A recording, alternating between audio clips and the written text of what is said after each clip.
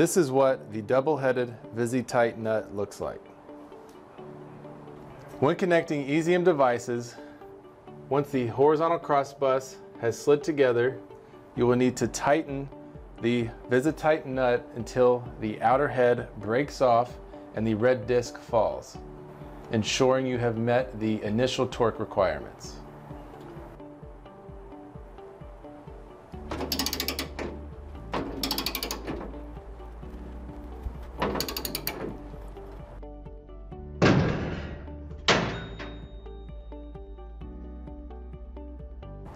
Now that the outer head of the VISI-TITE nut has broken off and the red disc is gone, you have met your initial torque requirements without needing a torque wrench. The remaining nut is now used for maintenance.